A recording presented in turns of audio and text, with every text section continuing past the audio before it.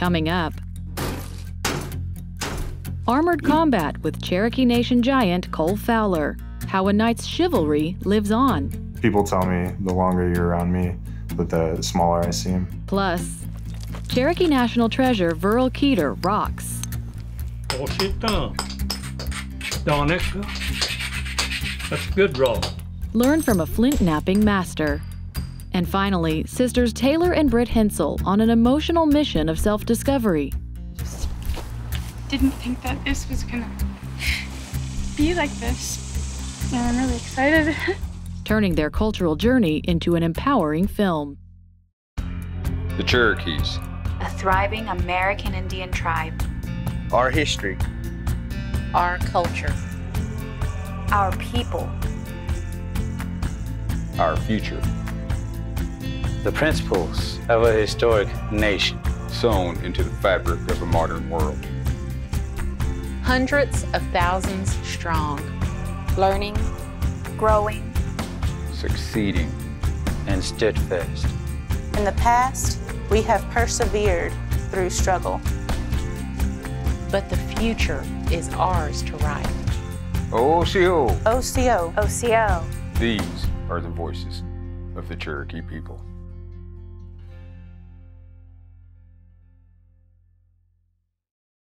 Osiyo. I'm Principal Chief Bill John Baker. Welcome to the Cherokee Nation and Osiyo TV. We are so proud to share our culture, our heritage, our history, and our language with you. Wahillau. Osiyo, it's how we say hello in Cherokee. I'm your host, Jennifer Lauren, at Lake Tinkiller in Cherokee County, Oklahoma. He's a gentle giant, a Cherokee warrior who digs deep to find his inner strength and take the fight all the way back to medieval times.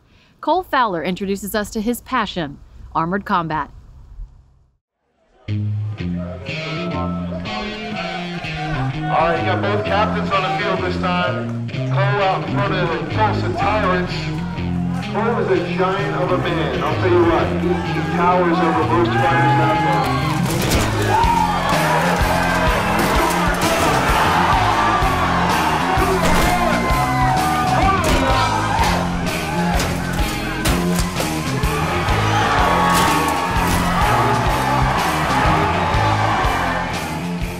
My name is Cohle Fowler, and I'm an armored combat fighter. I always knew I was a little bit bigger than everyone, but I've always been a really, nice person, and people tell me the longer you're around me, the smaller I seem.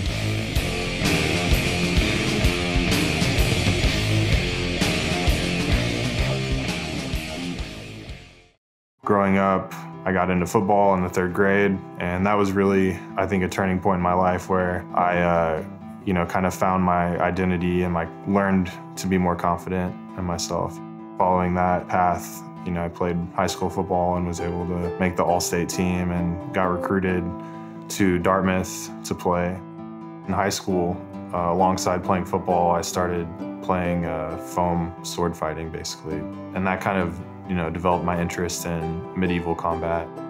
Growing up, my mom was raising me and my sister, and at times, she put me in dangerous situations, not knowing, basically made me a victim of violence from someone.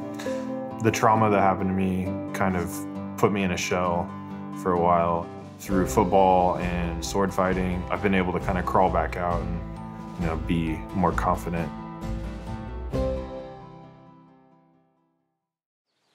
Normally, I'm a pretty nice guy, but in high school, my coach had to actually teach me how to psych myself up and tap into that aggression to be as effective as I could be. My aggressiveness is a big tool that I've been able to use. So it definitely translates into the armored combat.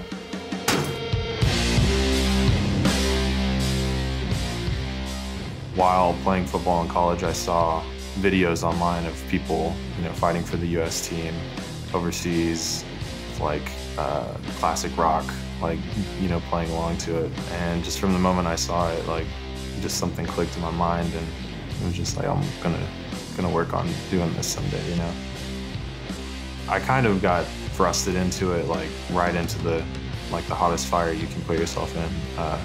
Went to one tournament and tried out, and then made one of the top teams and was going to Portugal like 2 months later and fighting international teams.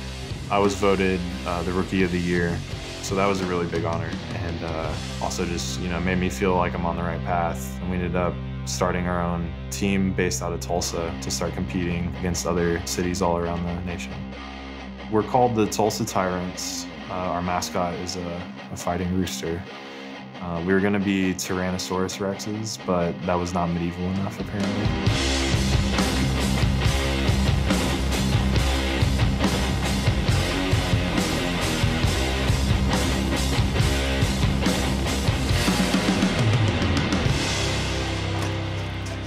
Before a battle, I try to, listen to music that's gonna focus my mind, and really it's just kind of like psyching myself up into a, violent state. You can't be smiling and laughing because you have to go punch a guy as hard as you can. The adrenaline really creates a whole different mood too. Like a lot of the hits you take, you can't even really feel them. And you'll come out of the list, and 5 minutes later, 10 minutes later, like it'll wear off and you'll feel like maybe you got hit somewhere you didn't even think about it or perceive. Stamina is a huge part of the sport, and working out and getting into shape is a must. So you're in, 60 to 80 pounds of armor usually. It gets really sweaty because you're wearing essentially quilted clothing underneath all the metal. A lot of times people get cuts on their faces from their helmet getting, punched into it. But for the most part, you come out pretty whole if your armor is working well and doesn't get broken. I kind of think about fighting as like a therapeutic activity for me. Tapping into those negative emotions and like exerting yourself and sweating and getting to throw some punches around. Also just measuring myself against other people has always been a great thing in my life. It's been a good reason to, get me off the couch and motivated me to be a better me, The thing about being a knight in the Armored Combat League is that you're not better than anyone. It means being in service, to the people around you, to your community, the whole chivalrous idea. The way it translates into my life, I think, is I always try to be available to protect people who would, need it. My day jobs has been working in the government relations department at Cherokee Nation. A lot of times we're traveling around doing outreach. Other kids are experiencing violence and poverty, all things that I struggled with as a kid. It's been rewarding getting to, work alongside other tribal citizens to make an impact on those issues. When I was a kid growing up, oftentimes, I felt in harm's way. And that kind of made me want to be there for, people who are helpless. I think that's part of, kind of the idealism of chivalry and having a goal of being a good person and, holding yourself to a high standard.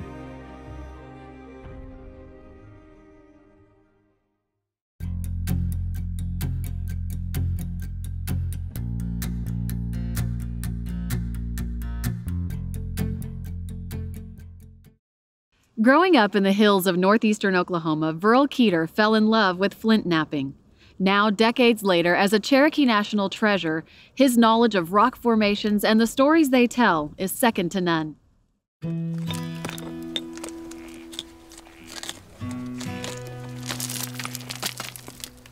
My first slogan was rocks, rocks, and more rocks.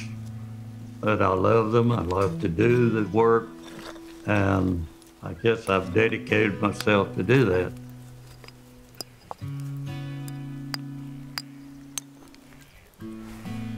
Excellent.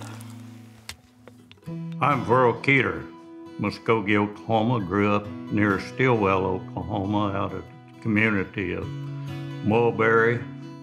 At about whatever age you begin to wonder what's going on in the world, I was primarily interested in hunting and fishing, and in those things, I was up and down those creeks all the time, and that's where the arrowheads were. And I'd find those when we plowed the fields. We'd find those arrowheads and things. My big question was, I was inquisitive about things, so I wanted to know how they were used, how they were made, and all that.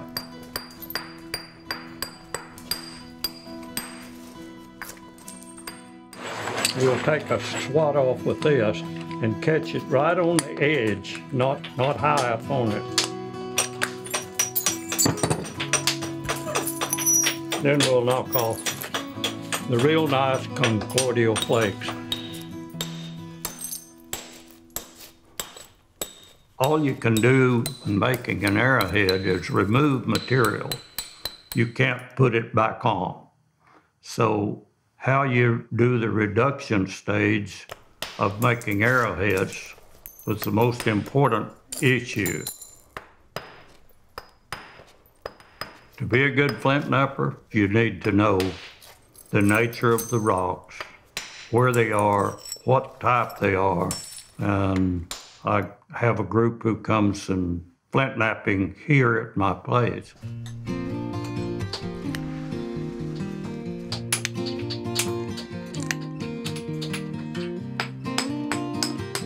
What's it done? Done it. That's a good rock. Big part of it's trial and error for each individual. Each individual has a little different technique, and I furnish materials because I love to travel and I go where this is and get it. I travel internationally, really. I make some trips into Old Mexico to get some obsidians out of Guadalajara. Those who want to learn, I eliminate the excuse that they don't have good material.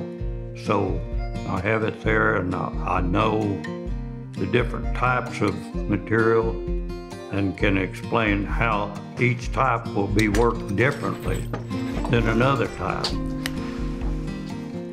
Every different rock comes from a different location. It'll have a story as to the people that used it and what they could use it for.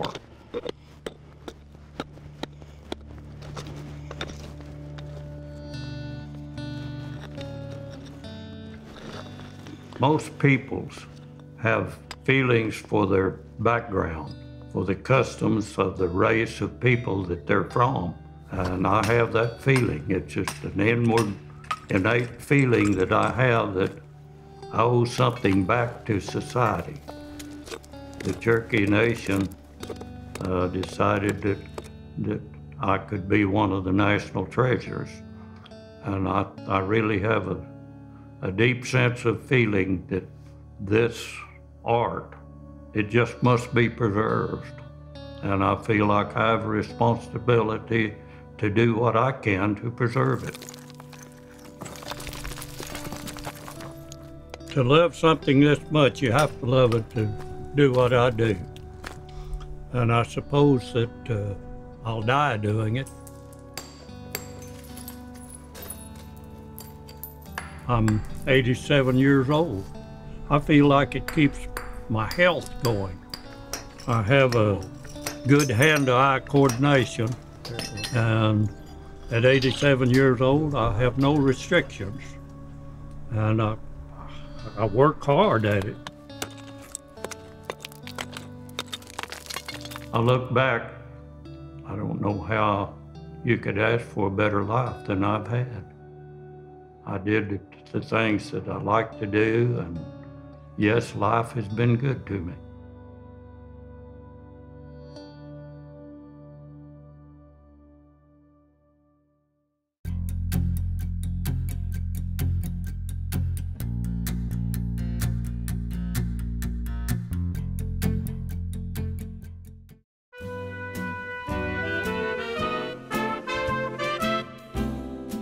Wahillau LaHay Lohman was a Cherokee journalist whose extraordinary career took her from the skies of Oklahoma to the glitz and glamour of Hollywood and eventually into the White House.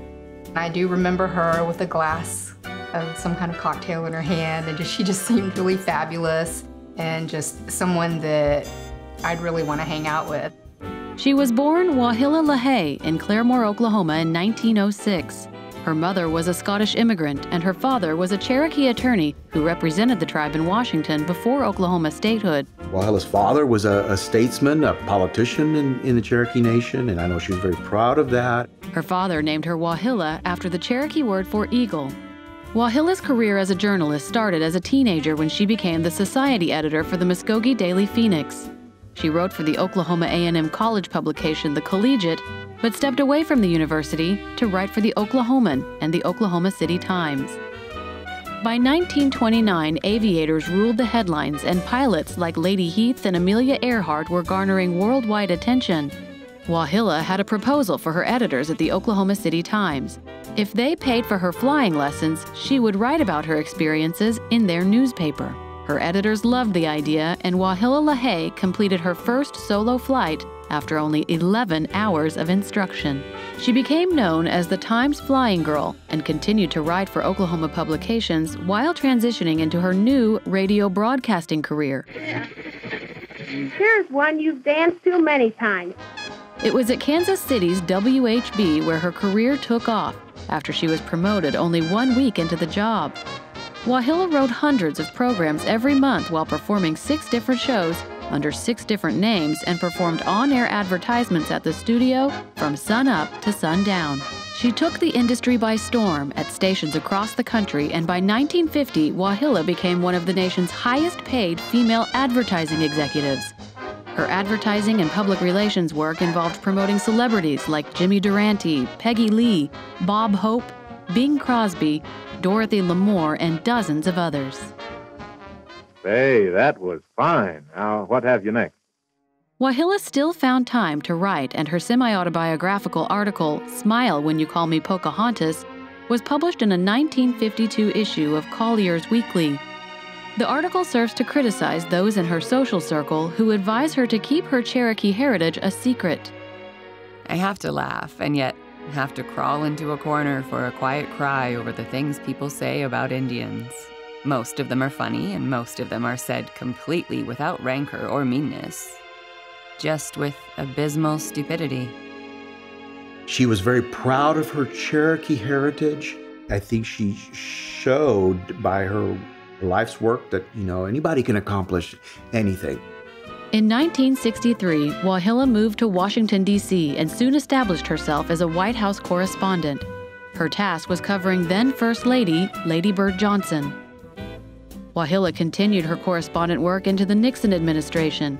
Covering an administration that was notoriously hostile to the press was no easy task, but Wahillau's tenacity and determination led to Cosmopolitan magazine designating her as one of Washington's witches, a term coined to describe an elite group of female reporters whose work in Washington was being recognized on a national scale. She was a journalist and wasn't afraid to mix it up. Obviously, she made an impact in Washington, no doubt. In September of 1973, Wahillau was installed by First Lady Pat Nixon as the 45th president of the Washington Press Club. Throughout her life, Wahillau LaHay's work challenged conventional ideas of women's roles in both journalism and advertising, all the while advocating for better treatment of Native Americans and promoting their accomplishments in her articles. Though she chose to spend her retirement in Colorado Springs, she requested that when the time came for her to be laid to rest, that she be buried back home in Muskogee, Oklahoma.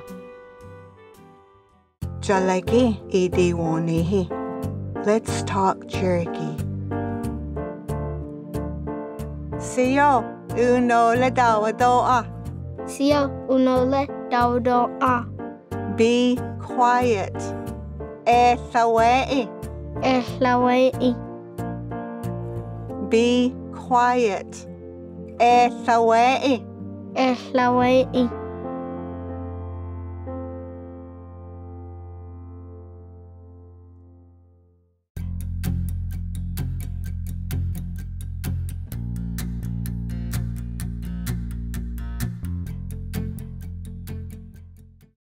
Growing up in Colorado, Taylor and Brit Hensel say they felt a disconnect from their Cherokee heritage.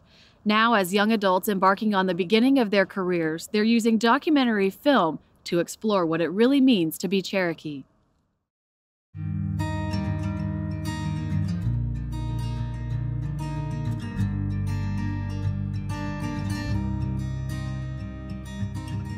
My name is Taylor Hensel. I am 25 years old and I am a graduate student at the University of Missouri. Ah! Oh my God. What? Can you see me? Oh, hi. Hello.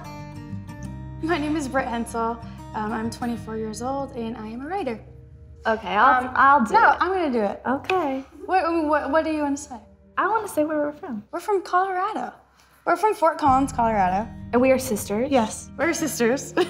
We are making a short documentary called Native and American.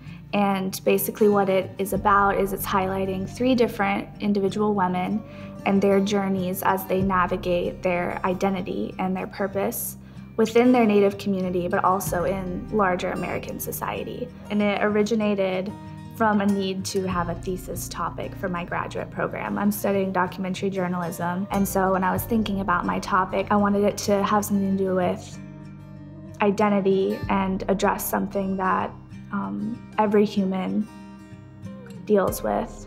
You know, answering the question, am I enough? Who am I? Where do I belong? And how do I empower myself and my community?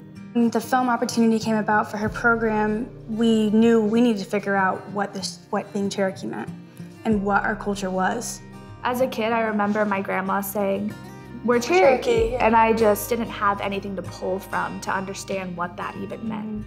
We've always wanted to know this and always wanted to learn and grow in our culture and in the ways of our family, but it just had never been something that we had been given the opportunity to do because it just wasn't, our family didn't know much, and our nativeness is important to us. We really want to learn, and this was the opportunity to kind of go for that. So the filmmaking process for us always starts with connecting with somebody who can give us the perspective we need to approach the situation. We want to go to the source and we want to have someone lead us through it because we don't know. And so I reached out to the Cherokee Nation and the response I got was great. We want to go to the source and be as authentic as possible. Danny McCarter. Hi, I'm Brittany, nice to meet you. Nice to meet you. How are you guys doing? All right. We just want to learn everything possible. Okay. So throw whatever you got at us. All right. Now this here is the winter home. Got the river cane interwoven in the walls. That's river cane you see up there on the ceiling. We use it for everything. Really, river cane is one of the hardiest, toughest plants you'll find. You can pull it up, take it somewhere and plant it, and it'll always grow and prosper. And that's really kind of like the Cherokee tribe. I mean, we've gone from different areas, but everywhere we go, we seem to grow and prosper. Now, stickball to the Cherokee people, it's a game nowadays. It's a social game. But in the earlier time, it was really an alternative to war. Of course, you start walking small children. Oh. Yeah! The thing we were most excited about is our genealogy reveal. We're going to be meeting with experts, but having these records, they're going to be everything. Hi, I'm Gene Norris, and I'm a genealogist with the Cherokee Heritage Center.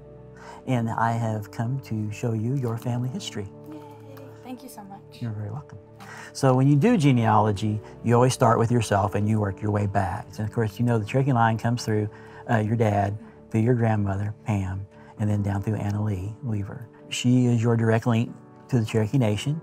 Now on the other side of the family, your great-grandmother's mother, Lena Etta Ross, she's also original enrollee on the Dawes Roll, and it is through actually her father, which is Robert Featherstone.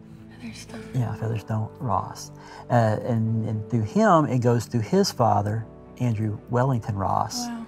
And this is Andrew Wellington Ross. This is his photograph. And the Cherokee for him comes through his mother, who was Eliza Sevier. Well, I wanted to show you this. This is Elizabeth Lowry Sevier's brother, George Lowry. I guess you could say George Lowry Jr. He was deputy chief under the first administration of John Ross.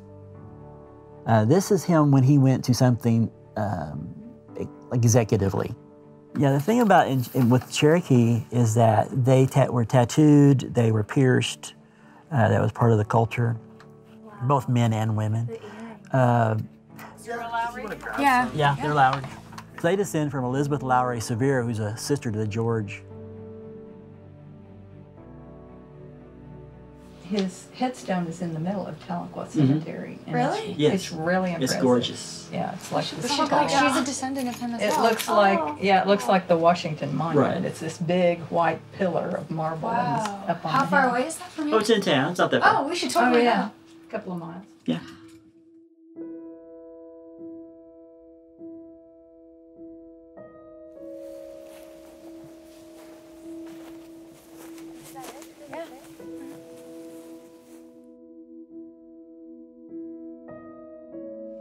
That is crazy. Captain of Light Horse. We've got a favorite Light Horse. There's more here too. An honest man, a spotless patriot, and a devout Christian. Wow.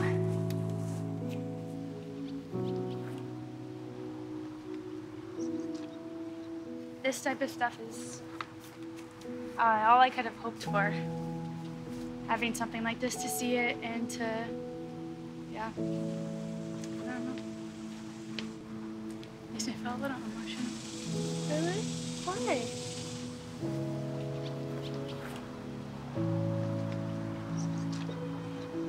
Why is this? You're good one. I'm not sad. Well, tell me why you're crying. No, it's cool. I know, tell me why.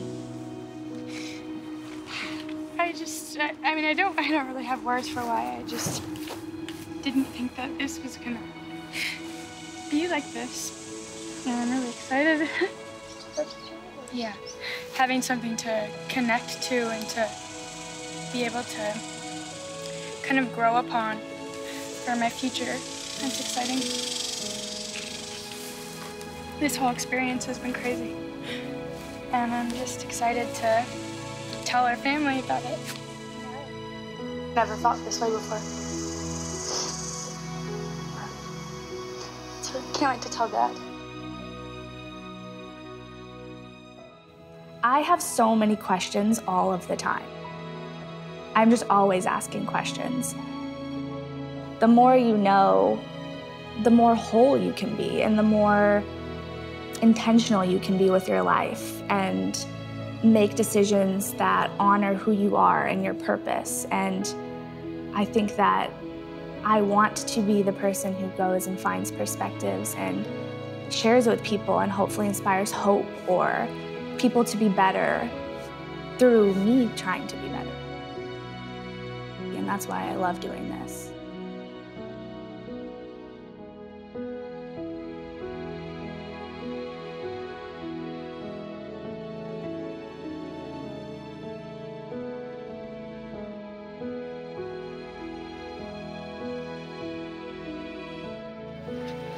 Talk slow. I'm going with him. Now be normal. I can't. Oh, it's a big one. What is it, a cicada? I might not too often today. I've given up on you.